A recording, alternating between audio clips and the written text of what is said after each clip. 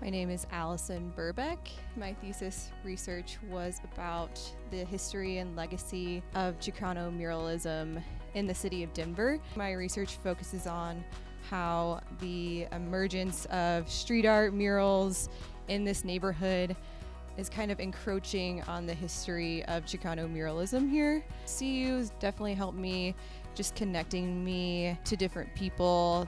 I got connected with the Latino History Project, which is working to record and spread the history of Latinos in the state of Colorado. And through them, I got connected with Lucha Martinez, who is the director of the Chicano Murals of Colorado project. For me, the Chicano and Chicana mural tradition here in Colorado, what is so important about it is that it just doesn't describe a certain peoples, it describes the history of the state. It describes our presence here from the very beginning when the state was founded and prior to that.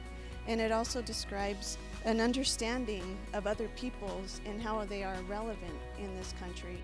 Some of the most impactful street art is street art that is based in social justice and based in education and trying to communicate a larger message. The most impactful murals have that larger message and are trying to educate communities.